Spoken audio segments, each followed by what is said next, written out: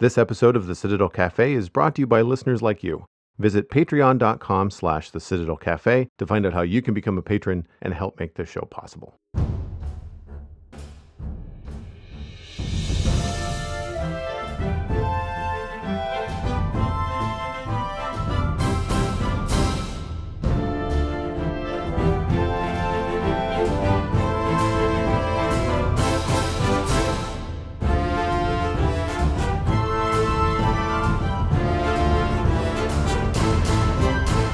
This is the Citadel Cafe, episode number 487 for Wednesday, December 4th, 2024. My name is Joel Duggan, and the Citadel Cafe is where my friends and I hang out to talk about the geeky stuff that we are into. The podcast is available on all of the major podcasting platforms, including YouTube. Please consider subscribing wherever you're listening to this.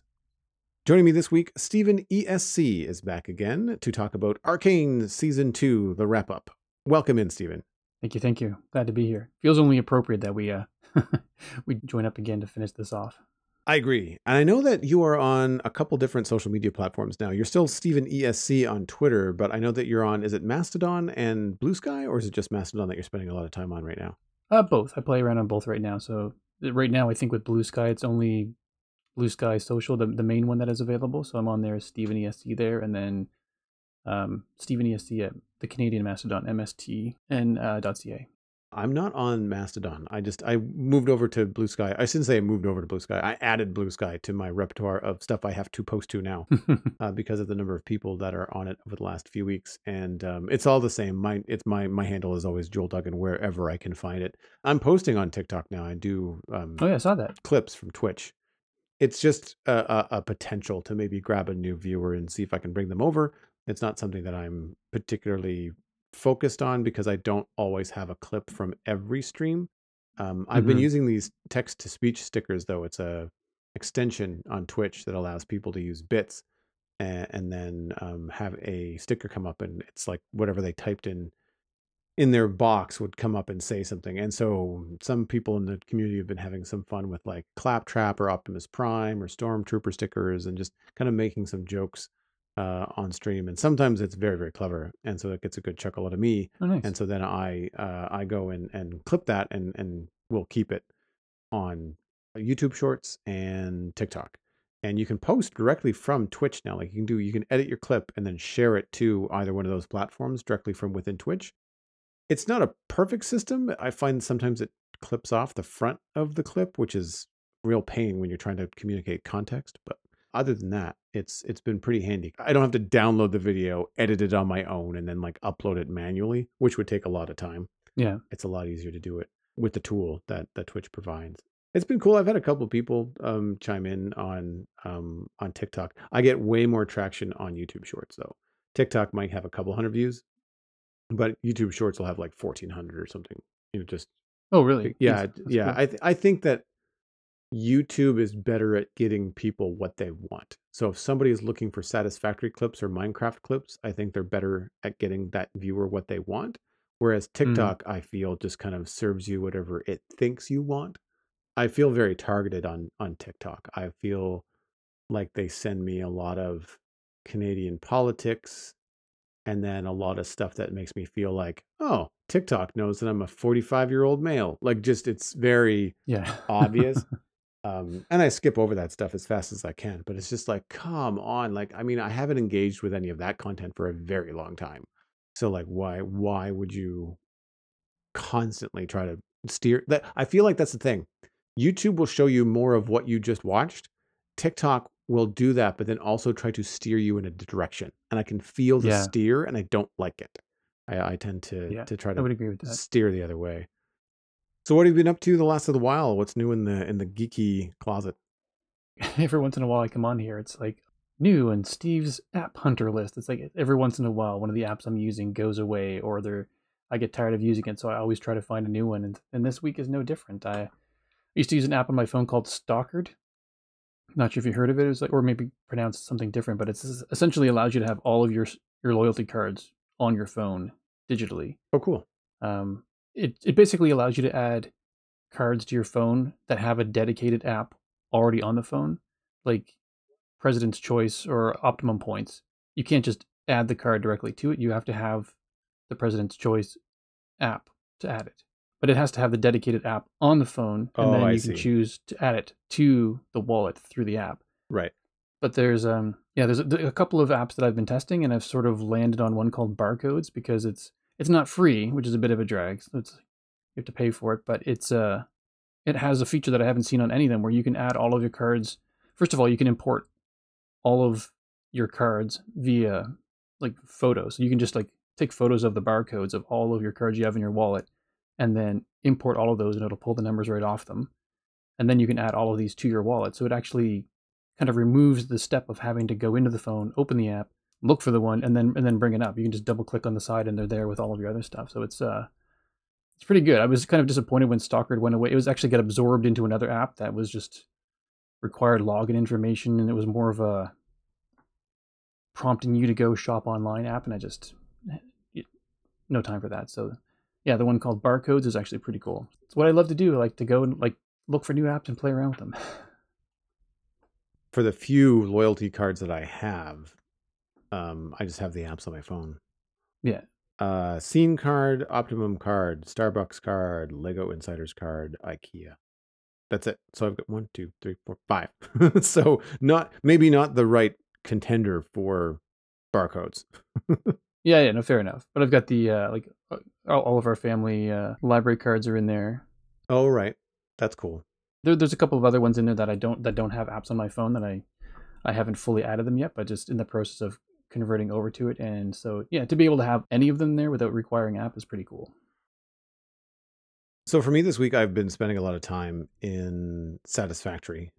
This is the annual Satisfactory FICS MAS event. I have skipped it previous years. I think I checked it out the first time I did it, but it wasn't overly fleshed out at the time. Okay. But because Satisfactory has hit 1.0 this fall, they said that they were going to wait until December to do an update, and the update would include the FICS MAS seasonal event with a little bit more time and thought and energy put into it.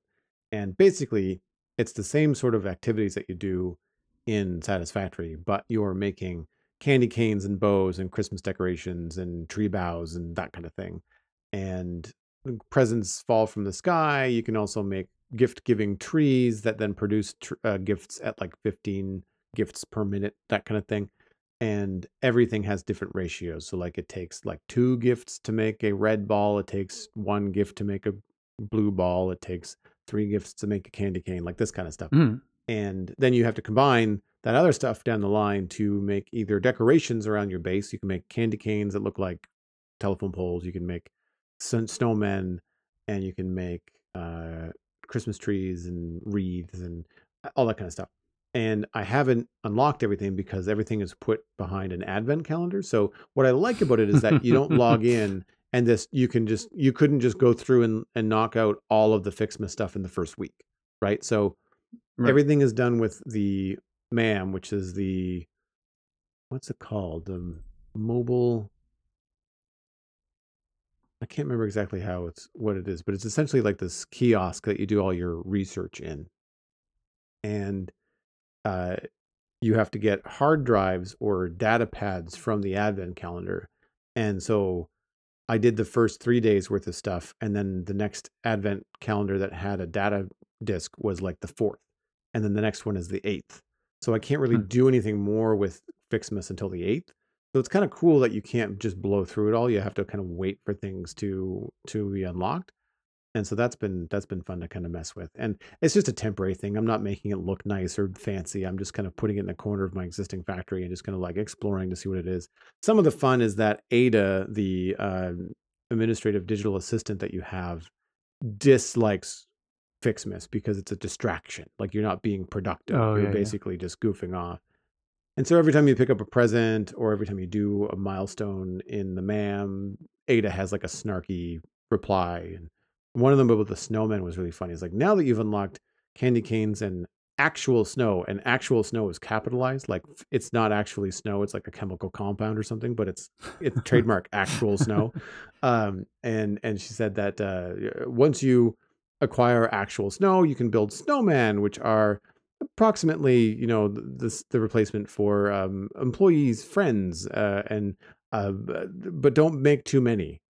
because that's ended badly before, and there's like no explanation as to how badly it ended. Like, so here's your fake friends, don't make too many. Like, it was just such a strange, underhanded comment, and they're all throughout. The only complaint that I have about the audio is that when you're picking up presents around the world, there's only maybe 5 different lines that Ada says, and it gets repetitive. It doesn't happen every time you pick up a gift, but like every other time. But because you're picking up like dozens, you're just like, yes, I get it. The baby could have seen this. Yeah, it's because it's a giant red sparkly present falling from the sky with a parachute. Like, just, I see it. Like, I understand. And so so that was my afternoon. I spent the first hour of stream today, I think, working on that. The rest of the time I'm just working on the Devastator factory and kind of building that out. And so what I like about it is that it doesn't take over your existing projects. Like, you log in, you're excited to do some FICS MAS stuff, you get that done in about an hour, and then you can go on and you can do something else. And so it's kind of fun to just have something new, and it's nice to do something Christmassy. And there's all very bright colors, like primaries and reds and blues and greens, and then there's gold and silver, I think, are the next 2 Christmas decoration Christmas balls that I'm going to be unlocking. So like that kind of stuff is fun. If I really wanted to spend the time and I didn't have like a themed world going on, I would like make a dedicated FICS MAS factory, that, because you could probably in theory return to it next year, right, and continue to do the same thing. And what I like about the game too is that they allow you to disable it. So if you don't want to participate, you just go into the settings and say like disable seasonal events, done, and it just, the FICS MAS stuff just doesn't show up. Engage bah humbug. Yeah, exactly. So in terms of your Satisfactory world, I've never played it, and I've seen you play it, but I haven't really gone looking for others who play it. Do you find that themed worlds is fairly common, or like, is your approach pretty unique in the sense that most people just build stuff in order to actually, I know that pun is intended, but to get satisfaction out of just building the factories for building factory's sake? Or do you? The majority of players play it with like goal oriented. So they just log in to make the stuff, and they make the stuff, and they're not terribly worried about it being pretty. They might want it to be organized, because if you're not organized, it becomes really difficult to try to figure out, like, where did that go? Like, why? Like, when you get belt spaghetti happening, it becomes very difficult to track what's going on. So if you're building neat and orderly, it does make the game easier for you. It's just a little bit more time consuming up front. The people that I follow tend to be people like Total Eclipse, It's Bits, I'm Kibitz. They're all people that, while they don't have a theme necessarily, they have a vision for what they want to do with the playthrough. Total Eclipse is doing a lot of white and orange. So all of his factories kind of look like they were made by, like, we'll say like the same company or the same architect. They all have the same sort of like visual style, but he's not theming it after anything. It's not like it's the Super Mario world or anything like that. Like, I've decided to go with Transformers just for something fun and big in machinery. And that's kind of like how I grew up. When I think about this kind of world, I tend to think about like Transformers. And so that's unique for me. It's not always a hit out of the park too. Like, I'm still having to like dumb down the designs a bit. They look sometimes less like Transformers and more like factories, because they kind of have to in some regards. But it's fun for me, and it keeps it pretty lively. I don't know if I mentioned this last time, but I combined the 2 worlds. So like, I was doing a 1.0 world with like Autobot designs, and then I've got my 3-year-old world that has like the Devastator build in it. So I used an online tool to combine the 2 together. Oh, no, I didn't know that. Yeah, so now like the 10 weeks of work that I did this fall is now included in the file that has the 3-year-old builds on it. Ah, sweet. Because I got to the point in that 10-week build where like I was at the same tech level, and the next step was like the really sticky stuff, like the aluminum production, or like the big power plant, and they are huge endeavors. And I was like, I don't want to do this again. I just did this in the last year on this other playthrough. So it felt like kind of like a repetition of both my time and content. So I decided to combine them, and right away that gives me all kinds of advantages, and it takes care of some baseline production and some storage. And so all the things I did this fall are actually kind of like a really good thing for the file going forward. And so that's where I am now with it. I'm just working on a factory that's just so large that even though I spent like 3 hours a day working on it, I really don't feel like I made a lot of headway, because a lot of it is kind of designing by the seat of your pants, in the same way that I play Minecraft. Like, I don't plan Minecraft ahead of time. I log in and I design live on stream. That's kind of my MO. Right. And I do the same thing with Satisfactory. I have some reference pictures, but like I'm kind of spitballing this as I go. And if it doesn't work, the good thing about Satisfactory is if you're undoing something and redoing it, it doesn't take that long. When you're talking about like aesthetics, building walls and ceilings and different features of how a factory looks, super easy to do. You can build like 10 things at a time. You can delete 50 things at a time. Like it's very, very easy.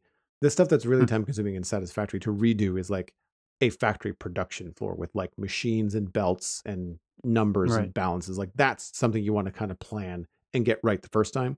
But the decoration and stuff, that's kind of like fly by the seat of my pants.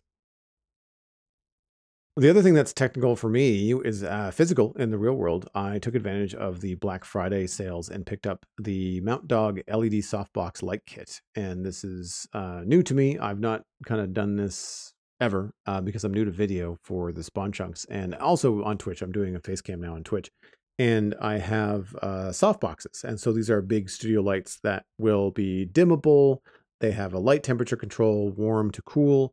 And they're also LEDs, so they will not get hot in my small studio, which is good because as the summer comes and I'm still using these lights and video, it's going to be sweaty in here if I can't control the lights, especially if I upgrade computers in the new year and you've got like more heat coming off of those and all that kind of stuff. I've not set them up. They only just arrived today, like moments before I started streaming, so I've not really messed around with them at all. They are very entry level. I'm sure that there are better products out there, but I have a very small space. And I didn't want to go with LED panels, which save you a lot of space, obviously, because they're flat, but they're also very harsh. And I wanted a little bit more control. And so with these, I can, even if I can't find a place for the tripods, I can probably fasten them to my shelves. It's been a while since you've been here, but I've got some large shelves in my studio that have like Lego boxes and stuff on them. And these soft boxes are pretty light. I feel like I could mount them to the underside of the shelves if I found a place that was a good permanent spot for them. So I'll update people as that goes. I do have some space throughout the middle of the room that I could probably use. It's just a matter of also cleaning up the corners. There's a couple of places that have like a lot of boxes piled up that if I needed to put a light there, I totally could. I just need to figure out how to best do that. I've been watching a lot of YouTube videos about lighting YouTube videos. And even though I'm not doing like talking head YouTube, I'm doing more podcast stuff and streaming. The same principles kind of apply in terms of lighting video. And I'm getting a flashback from when I was in animation school because I took a film class when I was there. It was mostly aimed at like storyboarding and directing animation. So you still have to know about lighting and key lights and lighting the subject and stuff, but it was all meant to be like manufactured. Like you're faking it in a drawing, but you still have to know the principles of it.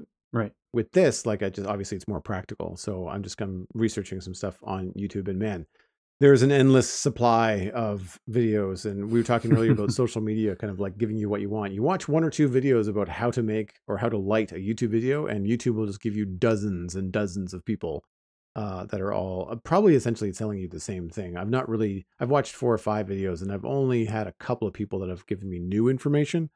But it's been a fun learning curve, and it took me a while to kind of decide what lights to get. And there were some other recommendations, but even the entry level, we'll say entry level beyond what these are, it's like $300 for one light.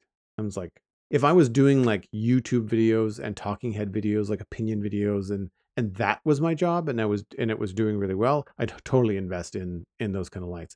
But for this, in this space where it's an apartment, it's a temporary space, like it's not mine, I don't own it, I can't like do permanent changes to it. I thought that the cheaper ones would be at least where to start. And if they don't work out, well, one, I can return them. And the nice thing about now when you're buying stuff on Amazon is that so many people are buying gifts that like the return policy is like 90 days or something. So it's well into the new year. So if they don't work out or I don't have the right space for them or whatever, then I can always return them. But we'll see. I don't know if I'll get there tomorrow, but I'll probably get there before next week. So I'd like to set it up for the Spawn Chunks video on Monday. Moving into the main discussion, we're going to talk about Arcane Season 2, Acts 2 and 3, Episodes 4 through 6, and Episodes 7 through 9, respectively. Spoiler warning. There is no way Yeah. to talk about this show and all the things that happen in the second half of season 2 without spoiling it. It's also been a couple of weeks since the show has wrapped up. It wrapped up on the American Thanksgiving weekend or the weekend before, maybe.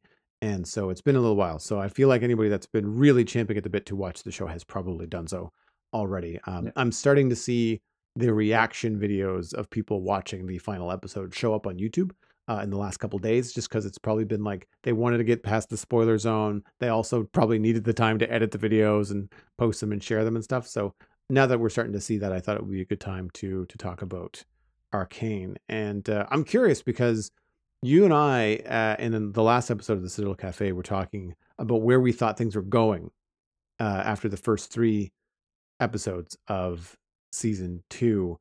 And I forgot that in season 1, after the first 3 episodes, that there was a big time jump. And Right. I didn't think they were going to do that again.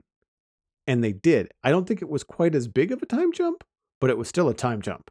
And so when I started getting into episodes 4 through 6, I was like, oh, wow, I really don't know where this is going because they're going to have to bring us up to speed, which they did in like a cool montage at the beginning of episode 4. So what, like when you started, like what were your thoughts in terms of like, ooh, I was right, or ooh, I don't know where this is going?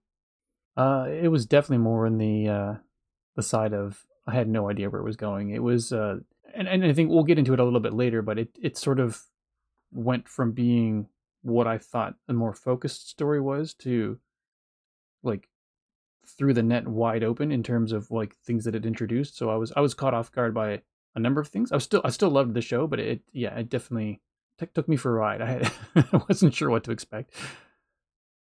Yeah, I still recommend the show. Like, I still think that the Oh yeah, show is beautifully animated, well written, and the world of Runeterra is pretty unique and rich overall. I think that there's a lot of stuff in here for fans of just about any genre, whether you like sci-fi, fantasy, steampunk, um, Victorian stuff, like any kind of like genre fiction that you might be into. I feel like there's going to be something for you. There's magic, there's technology, there's witchcraft, there's sorcery, there's fancy lights and lasers, like there's all kinds of stuff just for anyone. um yeah. I did really enjoy, specifically in season 2, the different animation. We mentioned it briefly in, I think it Mm-hmm. was Vi's mother's funeral. No, not Vi, Caitlin's mother's funeral. And it was like a charcoal drawing that I think really Yeah. spoke to you. They do that kind of thing. It's not just a charcoal drawing. They do very specific, either painted scenes, slow animation, like 2 or 4 frames a second as opposed to 30 frames a second. Different art styles. They have slides, they have storyboards, they have all these different ways of telling a story folded Mm-hmm. into season 2. They do it a lot more than they did in season 1, but they don't do it willy-nilly. Every time they're No. doing it, it's either catching you up quick by showing you basically like posters or storyboards of the events that have happened over the last few years, or they're using it to change a character's perspective, give you the view of somebody else or something else, or they're really slowing down what is really a very fast-paced show, and they're making you feel something. Like they're saying, okay, this is the emotion of this scene combined with the music and not stop motion, but like the very framey animation. It's going to grab your attention and it's going to slow your brain Mm-hmm. down to the point where you can absorb the emotion they're trying to convey. It's very well done. Yeah. It's very artfully done and very selective, I think, in terms of where they do it. Overall, it could very well be the most stunning show I've ever seen. I was trying to think of any other show that was that consistently beautiful, visually beautiful from beginning to end. Like you can pause almost any frame in the entire show and it's perfect. I think the closest thing of memory, and I'm thinking of animation specifically, probably just because Arcane is animated, but Blue Eyed Samurai was also a very pretty show. That's true. And it has a similar feel to it visually, like the Spider Verse movies with Miles Morales. I Oh find yeah, is very similar as well. So it's and for me, it's just that it was just at this level that I don't think that I've seen matched anywhere else. For personally, anyway. yeah. Well, I think too that the Spider-Verse, they're films too, right? So like it's different to Mm-hmm. do that for 2 hours compared to, God, how many hours is Arcane? Like 18 or 22 or something like that. It's wild. Yeah, yeah, Like each episode is almost an hour or close to it. yeah. So like nine, yeah. So this first, so 2 seasons, yeah, it's probably roughly 18 hours, give or take. I'm not sure what the full runtime is, but it's close to that. And to keep that up consistently over that long. Well, the budget for this series, season 1 and 2, was $250 million. Imagine? Holy smokes! Wild. I'm pretty sure that it is the most expensive animated series ever made, which is why they're Probably. not making season 3. Um, Yeah, no kidding. there are other stories they want to tell. They've not said what medium those stories are going to be told in. I maintain that Arcane was a really good litmus test for whether or not the Riot MMO that's in development will land well. And I think it will. If they've got the same kind of writer team on the Riot MMO that they do Arcane, then I think Hmm. it's pretty clear that the world, or certainly the people that are interested in these kind of stories, would be 100% on board to witness and experience the stories like that in an MMO. And that's good because MMOs are very expensive to make, and if your audience is not ready for them or willing to spend the time in them, then they flop and they don't end up being as good as they could be, because they're the kind of game that like requires both parties. It's not that a game studio can just make a game and put it out there and hope that people play it and maybe it gets picked up later. MMOs are like organic in that way. Like they need the player base to keep them going. Right. And so I'm hoping that that's one of the places that they're going to tell the story. I'd imagine they're just going to tell different stories around Runeterra with different characters in different parts of the world. I would imagine they'll probably stick with animation, but it might not be quite so expensive. Like it might not be quite this level. We might see like an anime, maybe we'll see anthologies like the Star Wars Visions. I don't think they would do live action because I think that live action would just be more expensive. And because of the world of Runeterra, I don't think live action, you'd have to animate most of the stuff anyway, right? Like half of the Yeah, stuff doesn't exist. So you'd have to do special effects and animation. So you might as well just do the whole thing in animation, as far as I'm concerned. I think you'd lose a lot of the characteristics of the characters as well. Because I mean, like Yeah. Haley Steinfeld is an excellent actor and really enjoy your voice acting work, but there like you'd be hard pressed to find somebody who fits the look of Vi Mm-hmm. can convincingly act the role as well. Like her character design is so cool and so badass, but sometimes I find live action just not cheapens, but it can't do it justice. So I'm hoping that it's not a live action. Yeah, when you have stuff that's as exaggerated as comic characters, like you Mm-hmm. have, I guess the best example is Marvel doing it very, very well. I mean, some of that is casting, some of that is costuming, and some of that is the characters that they chose are pretty down to earth in terms of how they look, right? Like they're like Thor, as wildly powerful as he is physically a man. Like he's not, Right. different than the Hulk. Like he's not a monster. He's not. It's akin to like why Venom as a character is such a unique thing. If you don't want to have 7 of those in the same movie because it just becomes, at that point again, it just becomes an animated show, right? Mm-hmm. I did find in the second season that the music did not always hit for me in the way that the first Oh, season really? did. Yeah. I'm not saying, I don't think overall it was bad. I think overall still good. I think there was just 1 or 2 sections where, call it not my kind of music or something I didn't feel fit very well. Right. Only happened once or twice. I don't remember the songs or the moments. Like I don't remember specifics, but I do kind of remember going like, this is not really working for me. There are other times when it 100% did. So like it's not like it missed all the time. There was a couple of like near misses. I'm just like, well, okay, that wasn't the best. But again, I think I'll chalk it up to personal taste over like, feeling it was some sort of artistic failure. I just like, that's not really for me. Yeah. I feel like I need to go back and watch season 2 again because we've probably seen season 1 4 times now as a family. And like you've got that song in the end by Sting, which Hmm. really suits the final scene of season 1. Then there's also the I don't know what kind of genre. It's kind of this kind of gritty hip hoppy but not quite hip hop song that was playing during the battle between Jinx and Echo at the end of season 1 as well. That was just really quite solid. So hearing you talk about the music, it's making me wonder that there's nothing really from season 2 that I enjoyed it, but there's no standout songs to me. Like season 1 had those two that really stick in my mind, but I'll have to go back and watch it again. The only one that sticks in my mind from season 2 was when Echo and Powder were dancing in the alternate universe, the French song. Right. That was the only one that kind of really stood out to me. But like I'm not an audiophile. Like I don't keep up on a lot of stuff. So like I don't like, I'm not the right person to necessarily judge all the music. I'm the person who's just like, well, I can just tell you what worked and didn't work. I have one major complaint about season 2, and we'll get into the specifics and stuff later, but I found the ending really convoluted. I feel like it roamed outside of what I felt the genre of the show was. And even Acts 1 and 2 were still pretty good, but Acts 3, I felt like it just went off the rails. And I'm just like, what am I watching? It was so heady, and I don't think it needed to be. Like, so much of the show, especially focusing on Jinx and Vi, who blow stuff up and punch stuff. Like, it was, it's a very physical, like, punch your problems in the face until they go away.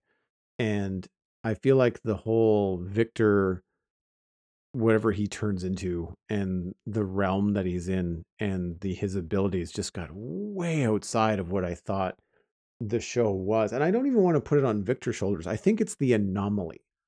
The whole weird gooey thing that kind of like pulls Jace, Echo, and Heimerdinger into the different dimensions. Like that to me was just like, that's just weird.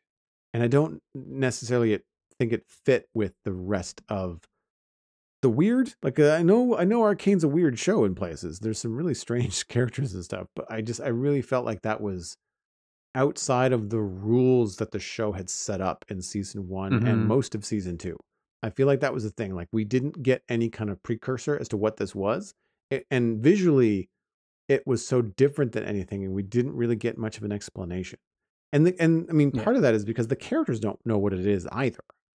And except for Victor, but then Victor never articulates what it is. So like, he's like, oh, this is so interesting, and what an amazing thing. It's like, yeah, great, Victor. Tell me what it is, please, because no one else has. And so, yeah, I wasn't a big fan of the Act 3, really. Well, I shouldn't say that. I wasn't a big fan of that particular arc in Act 3. The Victor main story climax things we have to deal with arc. The character development in Act 3, like following Jinx and Vi, following Caitlin and Vi, following Mel and her mom, like all of that was still solid, totally solid, all the way through the show. But it was just like this, the reason why they are where they are was just like, huh? What's going on? Why is this thing weird? Like, it was so strange. I agree fully with that. It went like from season 1 to most of season 2, like you said. It went from being between Piltover and Zon, and the conflict between the two cities for essentially the entirety of season 1 and a chunk of season 2, to like throw in the Doctor Strange and the Multiverse of Madness right into the middle of it, sort of thing. Yeah, totally.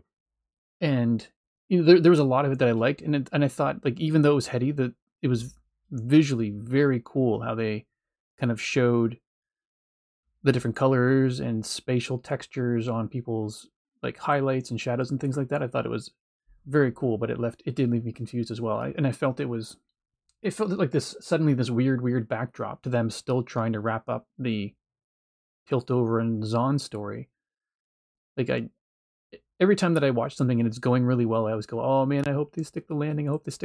And like, my favorite ending of all time for a show is still Avatar: The Last Airbender. It was, it had filler episodes which fell flat and wasn't super strong, 100% strong all the way through, but it was a story that had a clear, like, basically narrative arc laid out from the beginning, where there's this threat, this is the schedule of the threat, we need to deal with the threat, and they dealt with it in a way that, like, Aang had so many people advising him on what to do, but then he still found his own way to do it, and it was like the perfect ending to that tale. It didn't need to go into a different world. It didn't need to add 50 different layers of complexity. It was just, I wish more shows did that instead of going, well, now we need to try to get extra super duper interesting just to make people happy with the ending. Like, they could have kept no alternate timeline. Oh, I say that, but there's a couple of alternate timeline scenes that were just top notch from this season. But I feel like they still could have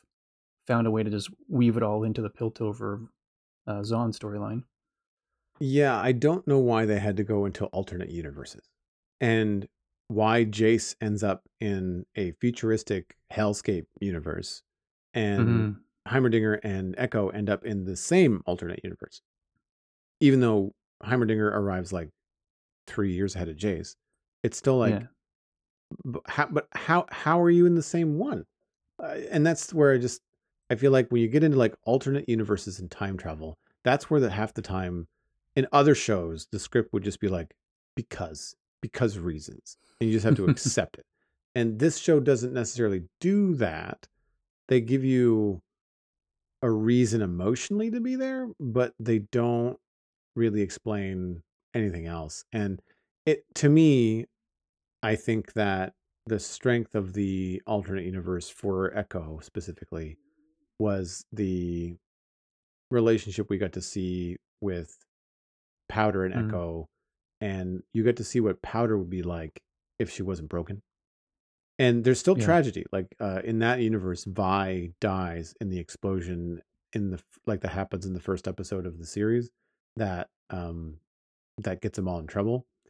And because of that, I don't remember what happened, whether maybe Powder didn't go with her or what. Like, they don't explain what happened differently, at least not well, that I remember, as to why Vi died.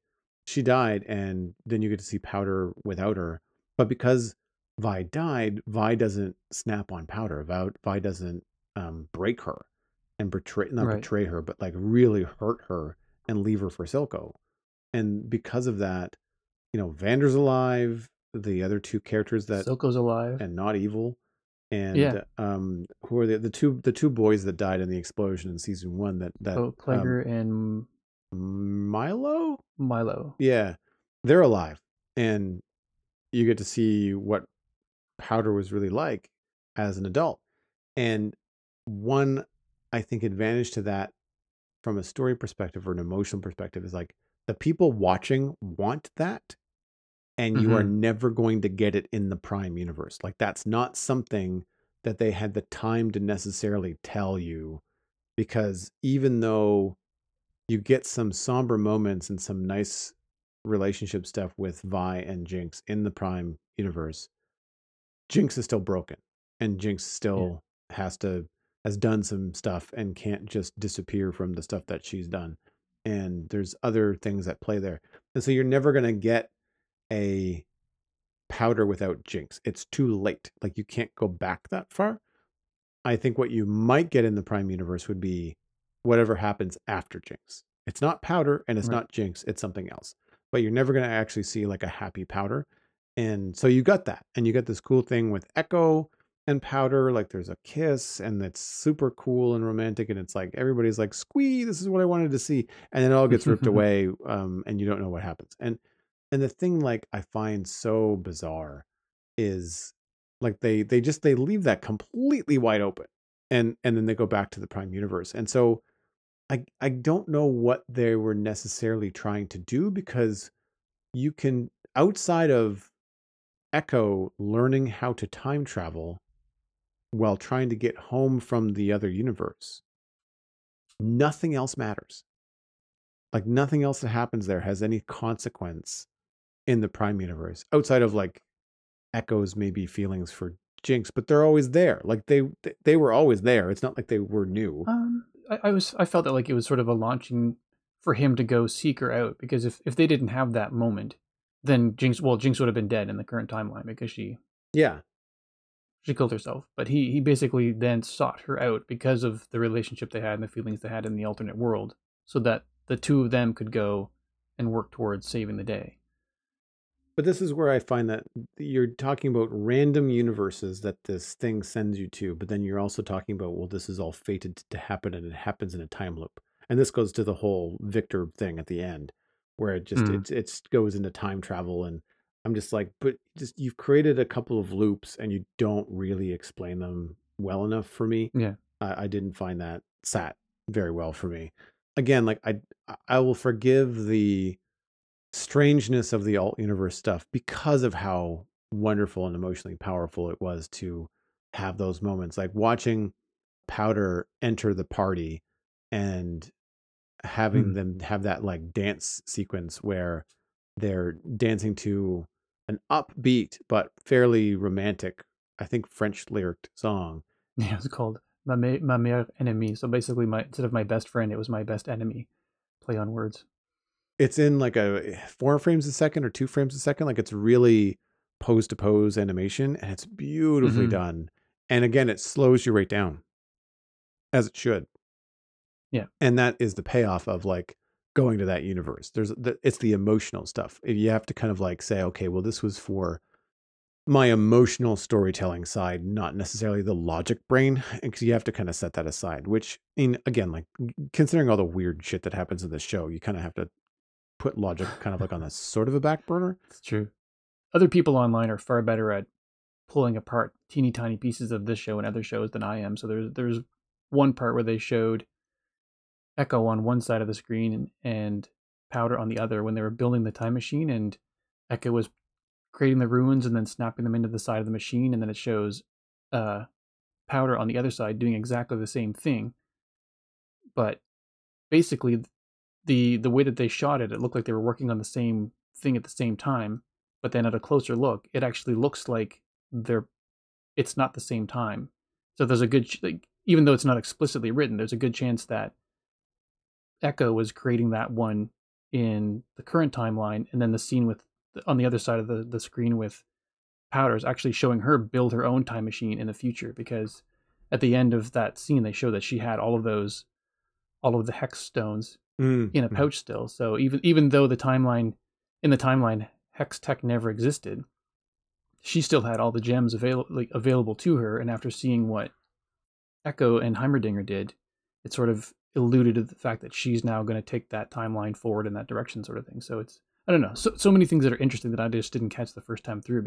I hope they don't get into like full on stories and alt timelines. Like I don't want to get into that mess. That happens in it's my least favorite part of Marvel is like the whole time slipping thing, like the whole multiple timelines and prime timelines and like essentially Deadpool and Wolverine. Like it was a fun movie, but Oh the whole timeline thing drives me crazy because it just becomes like infinite possibilities and infinite universes, and it's such a headache to try and tell a good straightforward story in that yeah, spaghetti. So I hope that they don't do like, well, here's a great alt story in the League of Legends alt timeline, which ultimately doesn't matter because you don't. This isn't like canon or something. I was like, I just at that point, it's like, yeah, it's cool, but like, why am I watching it if it's not in? If I'm already invested in this world and these characters, like, why are you giving me something that ultimately doesn't matter? So right. I do find it tricky in that way. I did like that they showed the our Echo to Powder with her Echo on the ground so that she knew she got an answer to like the questions she obviously had about what the hell's going on. And seeing two of them, I think, would kind of solidify that to her, 'cause she's obviously pretty smart. And Hmm. and I think that was cool in that you didn't leave that universe thinking like, oh God, that's we just saw happy Powder and then something happened that's going to break her, right? But that's not the case. I feel like she has enough information to like not be overwhelmed and broken by the situation. One of the things that I found odd, and it's just basically they had the new Echo there, no clue about anything that's going on, and barely anyone caught on to the fact that something was off. They just like, oh no, you got the nerves about the big competition coming up, but he's just saying stuff that any sane version of me, if I started going like, what? Didn't you try to kill so and so? Like that would have been years and years and years ago, and he would have known that. But everyone just like, oh yeah, things change, and that would have been something that you really call a person out on. So that's one of those things that I felt they glossed over a little bit too easily. They're pretty good about a lot of the details in this, but that was just like I found that to be a bit of a weird one. My favorite thing about, like you mentioned it, but the fact that the time jump thing, the 4-second rewind ability, that was a pretty cool thing that he was able to bring back into the current time. Like I don't play the video game, so I didn't actually know that that was a part of his character. But I thought what they actually ended up doing with that 4-second rewind ability was pretty, like, throughout the remainder of the movie or the show, regardless of how you think it went, it actually was pretty slick. And I'm not sure if you saw any videos online about it, but that at the end of season 1 and the fight between Echo and Jinx, they sort of allude to his 4-second rewind ability there, because they sort of showed there was a mixture of them as older and them as animated as little kids sort of fighting each other. And so the little battle where the two of them fought as kids, it was like a slow motion sort of choppy attack by Echo on Jinx or Powder at that point, and then she shoots him and hits him in the chest, and then it rewinds, and someone did a frame by frame analysis. So it rewinds, and then he does the same attack, but then jumps off the other foot at the very end because he's like quote unquote learned the first time, and that entire sequence was exactly 4 seconds. So it's like things that I would never have known about. Like, this is what I love about the internet, where people who have more time on their hands than I do are able to pull this stuff apart. I mean, a lot of these people are familiar with the game too, in terms of like abilities. They know what Easter eggs to look for, and I watched like summary videos and like the ending explained and like this kind of stuff from a couple different creators, and it does help when you've got someone that's knowledgeable from League of Legends and the characters and that kind of stuff to be like, oh well, this is an Easter egg for this character, and you know, there's a 3-eyed raven that you see at some point, and that's apparently kind of like an icon of another League of Legends character from Noxus, like one of the 3 governing rulers of Noxus. Oh yeah. And I can't remember, he's some sort of general. Don't remember his name, but like that's the kind of thing where like, you know, the crow is important. It's got 3 eyes. It's very weird, and it's always around Noxians. But like, you don't really know the significance of it unless you're a League of Legends player. So yeah, like I like picking up on that kind of stuff from people, like you said, that have either enough time or enough existing knowledge that they're going to pick up on that kind of stuff when they watch the show. Mm-hmm. I really liked the different things they did with Mel as well. I wasn't sure where that was going to go. I think at the end of Act 1, she was basically like overwhelmed by this like black rose magic thing. And I just thought, you know, as per what we've been led to believe, that the Black Rose kidnapped her brother, and now it's after her because of some shit that her mother did. And it's all just kind of like catching up to Mel, even though we like Mel and we don't want to have anything bad happen to her. But it's a twist I didn't expect. They manipulate her and they show her dead brother. And this is the thing that's very difficult in animation, I find, is that she's obviously, after it's been revealed, in some sort of like dream sequence. She's being mind controlled by a mage. But while you're watching it, because it's all animation, you like, and it's all fantasy animation, like you're not sure what's real and what's not. And so it was kind of an interesting way to do it. But eventually they kind of pull her mage powers out of her. They get her to react. And I thought that was really cool, in that the Black Rose wasn't trying to kidnap her to get back at her mother. The Black Rose was trying to unlock her powers so she could deal with her mother. And I thought that was a cool twist. I wasn't expecting that.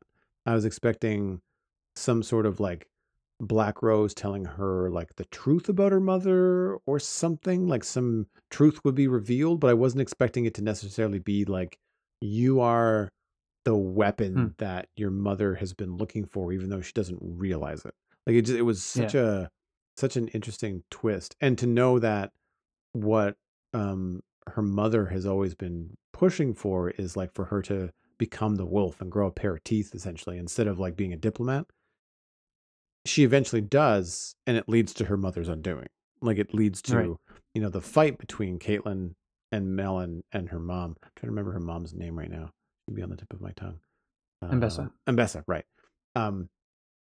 I continue to dislike Mbessa immensely. I don't dislike the character in terms of like, it was very well done, but so well done to the point where you just despise her. Like you are so ready for her to lose when she loses. Like it's just she's such a good character and makes you so angry. And it's a really rewarding arc for her to be the antagonist for all of season 2 and to get her kind of comeuppance at the end from Mel. And I like the fact that it takes 2 of them to beat her, because granted Mel probably could on her own. I don't think emotionally she could on her own. So you kind of need the anger from Caitlyn and then the physical power of Mel and magical power of Mel to overcome the cunning and physical strength of Mbessa. Yeah, she also had those runes tied around her arm that her first in command used to have, which basically protected her from the magics, like the magic attacks, one at a time kind of thing, until they ran out. So it was yeah, she was definitely a force to be reckoned with at that time. I liked that in that fight, Caitlyn had to make a sacrifice too. Like, even though the good guys win and Mbessa dies, Caitlyn lost an eye. So it reminded me of How to Train Your Dragon, when Hiccup loses a leg in the final fight. Like, he wins and we're happy that he wins, but he doesn't come out unscathed because he made a mistake hurting Hiccup in the first place, right? Yeah. Or hurting Toothless. I got the names mixed up. And Caitlyn has made mistakes, even though she's gone back to the right track. She made the mistakes of following Mbessa's advice and being manipulated by her, and so she doesn't get out scot-free. And I think that's really interesting that not a lot of characters in this get out of this scot-free. And I've watched a couple of different reactions, and one of them that I watched was from Natalie Gold, is a reaction YouTuber, and she and I had the same reaction to Maddie betraying Caitlyn. Oh, and man, I was just like, whoa! I was not expecting it. So angry, and the amount of beeps and swears that were edited out of Natalie Gold's reaction video, like, she was just viscerally angry at Maddie and had the same like yes reaction that I did when the bullet ricocheted and took her out. Like, snap, crackle, pop, you're dead. And it's just like, yes, because man, could not believe it. I was beside myself, genuinely shocked that execution style shot got fired off, and then got fired off as quickly as it did, because I had that moment of like just gasp, thinking Caitlyn was done for because there was no pause, and then they showed the close up of the bullet behind her, and I didn't quite realize that it was protection like a shield at first, so I thought it was just like this slow motion lasts, the last split second you see before Caitlyn's dead, and then the ricochet around was brilliant.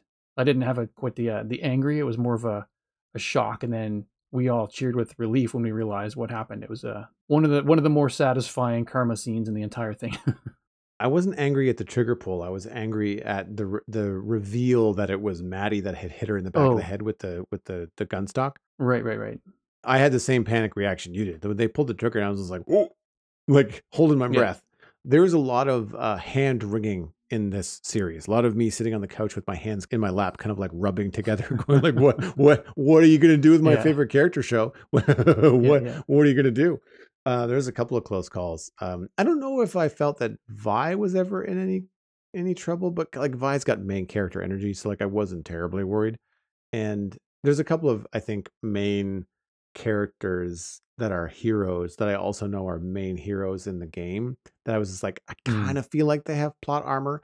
It's not that you think they're going to die. It's more like you think like, what unfortunate emotional tragedy are they going to have to live through? And you feel bad for them, but you don't really feel like they're going to necessarily be in peril because of just how good they seem to be. Like Jinx with her shimmer, her shimmer powers, like the fact that she can zip around super fast and like almost see stuff coming in slow motion. And you kind of think, okay, well, she's got some survival skills. Like, I'm not too worried about her, even in a fight with Warwick, right? I wasn't too worried about it. How vindicated did you feel that Warwick ended up being Vander? I thought it was pretty cool. It was I don't know that I felt vindicated, but I was glad that he was still alive. So, but actually, that's one of my complaints about the show. I found it weird that they made a point of bringing him back to life, which I was happy about, only to sort of quote unquote kill him again, to only bring him back to life as a different version of of Beast Vander, to then only have him killed again at the end. It was just like, why? Like he was? I found he was such a cool character, like such a genuinely caring father figure in the first season, and it was tragic that he died. And then like the whole back and forth. Now he's finally dead now. I thought that was weird, but I was pretty pleased that he came back, to be honest. And I thought the reintroduction scenes when he realizes powder is powder, and when he realizes Vi is Vi, I thought both of those scenes were amazing. And like I've said it before on the podcast, but this TV show has, if not the best, one of the best uses of slow motion for action, emotion, anything that I've ever seen. And the scene where Vander's rushing at Vi as this big beast, and in the slow motion where she puts her fists out to the side with the big gauntlets, and then he's jumping at her from the other side, and like basically he covers her entirely. Like his silhouette jumping at her is wider than her with her arms out, kind of thing. And it was just this huge slow motion moment that was brilliant, and then just slams into this giant hug. It's just, they did those moments with the reintroduction of them so well.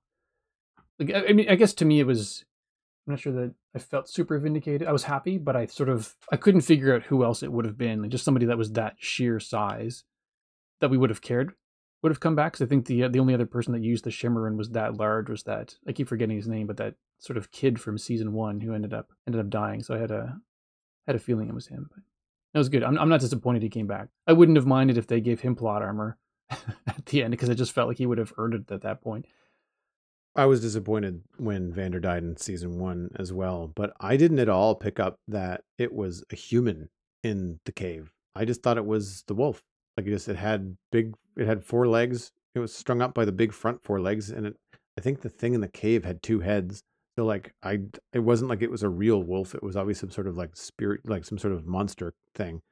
And so I just thought it was going to be one of the singed monsters. Like I didn't think it was going to necessarily be like a person. Oh, okay. Like I didn't know. I got spoiled. I was digging around on YouTube watching stuff, and then somebody was saying like, my money is on this, and they gave a bunch of reasons. Like, all right, well that makes sense, I guess, because they were bringing in reasons from like other sources, like the game and different lore, and I was like, okay, well, sure. So like I knew before I went in that that's what it was, right? And then confirmed obviously when he said Powder. Well, I knew as soon as he started having flashbacks. When they started showing flashbacks of young Powder when he was in the fight with Jinx, I was like, all right, well, this is obviously Vander.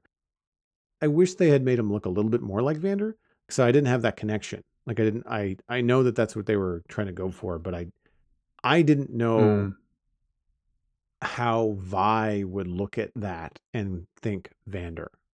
You know, like I feel like there just wasn't quite enough of Vander in the face for it to really look like him. And in the game, Warwick is like wolf head. Like he doesn't look like a man at all. He's got a man body, but like in terms of like the walks on the hind legs and got big front forearms, but like it's a wolf head. It's not anything that looks like a human. In the game, do you know, is Warwick meant to be Vander brought back to life? I don't think Vander's in the game at all. I think Vander's just been made up for Arcane, as far as I can tell. I don't know. The bloodlust thing is a real thing. Like that's, I guess, like his finishing move in the game. And so the whole bloodlust thing in the show is kind of like, just like they take like the 4-second ability from Echo and they turn it into this cool like character plot arc for Echo in the story, in the Arcane. In the Warwick's case, they make it like this thing that like awakens him or turns him into this controlled beast by Singed, as opposed to having his faculties. But I agree with all that you said about like they brought him back, but then they killed him again, and then they brought him back again, and like that to me was a real problem. I didn't like the victorified, the glossy version of Warwick at the end. Yeah, because at that point Vander's gone, like gone, because in order to absorb him, I guess, and heal, Victor kills him or removes whatever consciousness is there. But the problem that I have without feeling that connection to Vander is that Vi keeps on making the same mistakes over and over again, in terms of like, it's what gets her into trouble at the end, where she's trying to save this thing that no longer has any Vander in it, and hasn't given you any reason to believe there's any Vander in it, and yet she's still trying to save it, and he's trying to kill her. And I was like, that to me was like, really, it didn't make a lot of sense. It's the kind of thing where like they give the audience the information, but then they don't give the information to the characters. And so it's very frustrating to watch, because it's just like, it's futile and it's putting you in danger. Like, could you just stop it? And it's not a fun experience. But I did see one comment online, I think it might've been Natalie Gold actually, saying that Vi making the same mistakes over and over again is like one of the reasons why Vi has a heart. Like it's not, it's a character flaw, yes, but it's like, it keeps her human. She's not making the same tough, heartless calls that Caitlin has to make or other characters have to make. She's making these mistakes about always trying to save Jinx and always trying to save Vander and always trying to, like, she's trying to get this family back, and she's absolutely relentless about it, despite the logic telling her not to. And I think that that's a good thing, despite how frustrating it is as a viewer. And it leads to like the end where Jinx has to save her, and then the two of them are over the edge of this chamber, and Jinx takes the hex gem out of her gauntlets and just depowers it so that it falls to her. It's not her death, because obviously there's a like to be continued sort of situation at the end. It was very Cloud City Luke Skywalker falling into like the pit. Oh yeah. And you have to be paying attention to catch it. But at the end, Caitlin is looking over the blueprints for that chamber, and there's all these vents that lead off into different exits, like exhaust vents, just like in Cloud City. And so there's little hints that Jinx survived, including the airship that drifts away into the distance at the end. There's like that flash of like kind of graffiti kind of noise over the top of it, just like at the last second. It's very similar to the end of Batman v Superman, where they bury Superman and then the dirt hovers for a couple of frames before they cut to black. There's that, and then there's a line that Powder says in the very first episode. She sees one of those airships and she's like, someday I'm going to ride away on one of those. Oh yeah, and so like you get that kind of bookend at the end of season 2.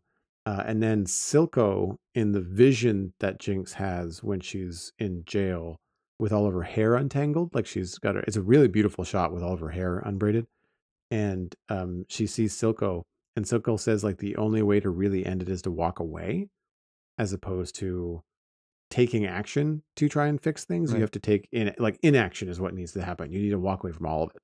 And so I think that's probably what happened. And again, because of the iconic nature of Jinx, Vi, Caitlin, I don't think that they would kill them in that show. I don't think Jinx would die at the end of this. I think that would be a disservice to the IP, and they might have more Jinx stories to tell. And if Jinx appears heavily in the Riot MMO, then like they don't want to kill those characters off, I'm sure. True. Yeah, I thought that they might kill her off, I thought they might kill off one of the main ones, just because then it feels like a lot of the big characters that they introduced in season 1, there were a lot of them that did not make it. I mean, you get Heimerdinger, who didn't make it, Jace didn't make it, Victor didn't make it, and Bessa didn't make it. I mean, she wasn't one of the original ones, but so there were a lot of them that didn't survive, but the main ones that we did care about all survived. Or I should say the main ones that I cared about, they all survived. We got Mel, we got Vi, we got Jinx, and we got Echo. Like, those ones, to me, are the big ones that I would have been crushed if any one of those, crushed as you can be watching a TV show, but I would have been crushed if any one of those were killed off. But I feel like the fact that they all made it is a little too clean, given everything that was going on in that. So like I'm torn, because I'm not disappointed, because my favorite 5 made it, but at the same time it felt like there would have been, or at least if one of them got a little bit more, didn't come through quite as unscathed, other than Caitlin's eye and Echo's hurt feelings. They come out with emotional scars, but not necessarily all having physical scars. I think that especially when they showed the other way that Heimerdinger dies, when they show like the little blood and fur flying around when Echo is like, it's 4 seconds. It's only 4 seconds. I watched some highlight clips and stuff, and Heimerdinger just vanishes. He doesn't necessarily die. He kind of poofs. And it's not the same kind of poof as the Hex Tech scientist that has like a shadow on the wall from where he was vaporized. It really feels more like a flash of light poof for Heimerdinger. So I don't necessarily think that he's dead either, because I think, again, like, it's such an iconic character, and he's part of like this weird like fairy realm. I can't remember the name of their region, but there's a region in Runeterra that's all of the characters and peoples of that realm are like fairy-like or elf-like, or they have some sort of ethereal kind of vibe, and so I think that he's part of that, and I wouldn't be surprised if he comes back at some point. I agree with you. I think that there's a lot of characters that I like that made it as well, and I hope that Jace is dead, because like I don't like Jace. I don't think that I don't like Jace in season 2 at all. I think it was a horrible storyline. Like, this is like one of the main storylines where I'm just kind of like, nope. Like, so much of the other ones are like, there's a little bit of questionable here and there, but I'm still on board 100%. Love, and really like the show. But I was annoyed whenever Jace was on screen. I found it convoluted. It's a waste of time, and just so there's time loops, and I just found that they didn't do a really good job explaining to you how long Jace was in his universe to go that crazy and change that much emotionally. And it was a bunch of cutscenes, and it just did not do the job of communicating what he was supposed to be going through emotionally. So it just felt really out of place, really out of character. Because he was like the golden boy in season 1. And again, it also combines him as a character I'm not liking in season 2 with the plot point that I don't like in season 2, which is the anomaly and how weird all that stuff is. And it leads into Victor saving the day with good feelings. Like, it reminds me of the end of Harry Potter, where I'm just like, it's not really my thing. It's not my favorite resolution to fighting the bad guy. I mean, that leads me into my biggest complaint, which is I found Victor to be too omniscient, too all-powerful. It was too Skynet from Terminator, too Brainiac from Superman, too Ultron from Marvel. It got very, I have seen this 100 times before, and just because they're clockwork robot zombies doesn't mean they're not zombies. It felt way over the top. And when I say too powerful, I don't necessarily mean just Victor, but like even the white robot things that he was like sending into battle, like all they have to do is touch you and you're screwed. That, like, none of your abilities, skill level, anything matter. All that matters is how fast you are and how lucky you are. And so all the character development and cool stuff that we've watched up to this point just didn't matter, because everybody, including our heroes, all got touched in the face and hung up by light strings by their eyeballs. And it was just kind of hard to watch everybody lose so easily. It really felt like a lot of the work that you'd done in the season just wasn't worth it until Jace gives him a hug and they disappear into some glowy light ball, and Victor undoes what he does. Like, it feels like such a weird not a scapegoat, it's not the right word for it. It seems like it's by chance. Like, Victor basically won, and the only reason he didn't is because he changed his mind. And that just felt like kind of wishy-washy to me. It didn't feel victorious. It felt like y'all are just lucky.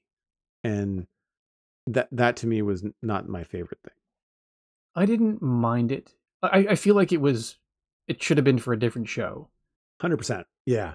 But I actually didn't mind it, because it sort of, it felt like I know I made the joke about Multiverse of Madness earlier, but it did feel a little Doctor Strangey to me, where in was it Endgame, or the one where Doctor Strange is sitting there and he's looking through all the different possibilities. He looked through like 14 billion or 14 million different possibilities, and there was only one successful outcome. So this reminded me of that in a bit, where Victor's basically the only one that's been alive in his reality, like in so many realities, and through all of the tests, Jace is the only one that was actually able to kind of create this situation to come back and actually show,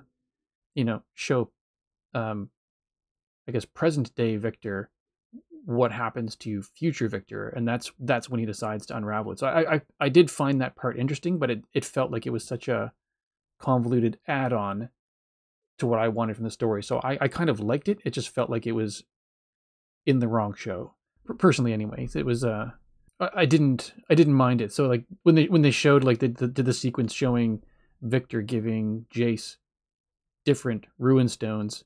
So basically, he's gone through this so many times trying to figure, found that Jace is the one who's going to be able to show this, but he had to give Jace so many different rune stones to actually create the right timeline for him to show him the right thing to make him undo it. So I kind of didn't mind that.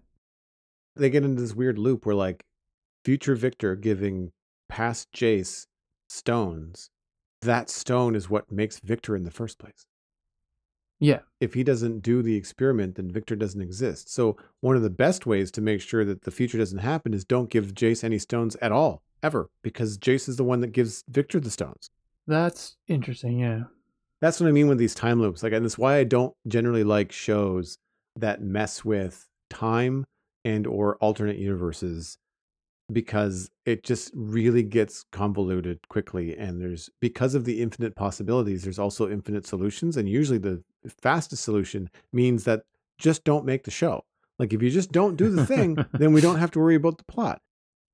The only time I think that it's ever been really well explained is when they give themselves rules, like in Back to the Future. And that trilogy only works because it doesn't work the way that time actually works. And anybody that's around today wants to be, nitpicky about how time travel would technically work, then it wouldn't work like it does in that show. But if it did, it would make for a really boring movie.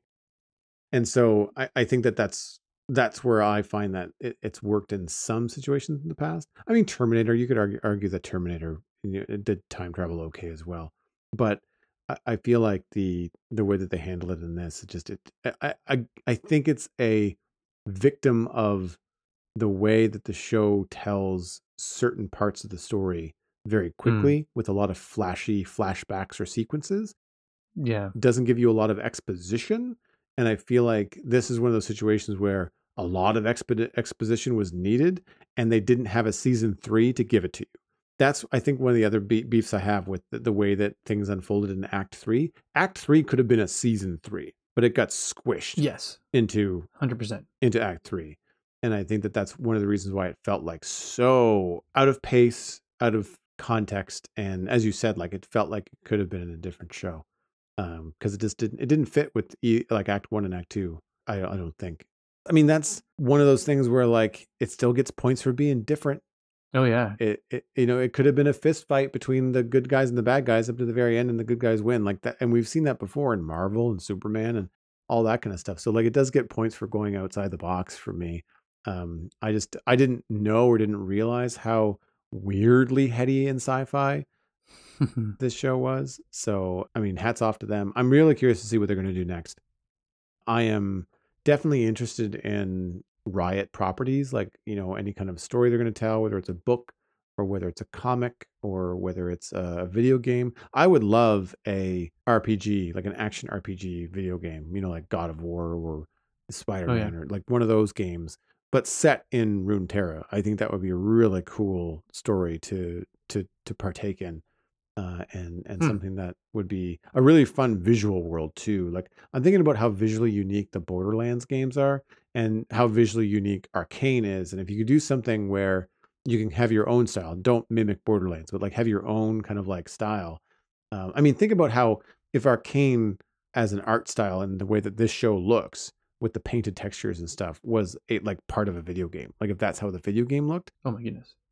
Obviously with graphics suitable for modern video games, not obviously as high def as what we've seen in the show, but like that would be just so much fun, so much color and contrast and fun action and classical animation explosions over like the CG stuff. Like it would just be a wild, fun ride. Moving into the Internet Minute, the Citadel Cafe is 100% listener supported. If you are getting value out of the show, please consider putting a little bit of value back in. You can become a member at patreon.com/the Citadel Cafe. Joining at any level will get you an invite to the member-only Discord server that's shared with my personal Discord server. And you get access to the Barista bonus cut audio sessions whenever we have a chance to record those. Special thanks to Bean Counter patrons Cosmic and Smurf588. Thank you ever so much for your support on this episode. Patron count is at 23, which is down 1 from the last time we recorded. Our goal each time we sit down is to have one more patron. If you would like to be patron number 24, visit patreon.com/the Citadel Cafe. I have been just a little bit too busy this week. I did not grab an internet pick, but I see that you did. For me this week, it's Steven the App Hunter's at it again. I used to have one on my computer called Intermission, and basically it makes you take a break. It forces you to take an eye break from your computer screen every 20 minutes so that the screen goes blurry. A message comes up that says look away. Anyone who's seen one of my streams know that that's something that I struggled with on a regular basis. I'd forget to turn it off, and midstream everything would just go blank and it says look away. So, but there's a new one that's actually, the app is actually called Look Away. So my problem with it is that at work, it used to show up in the middle of meetings when I'm doing screen sharing, and it was always, when it was just my team, it was embarrassing, but it was funny. But now that I'm actually in a different role now, I professionally just wasn't working out. So this new one actually will register when your camera's on, and so it will not kick in when it can tell that you're in a call. So nice. It essentially does what the previous one does. Blurs the screen at every 20 to 30 minutes. You can set your preference, and it just sort of prompts you to look away, like look for every 20 minutes for 20 seconds, look 20 feet or more away to give your eyes just that break from staring at something that's so close to you. So it's it does pretty much what the previous app did, but it's a lot less jarring, a lot gentler, nicer notifications and things, and removes the strain from my eyes whenever I have to work.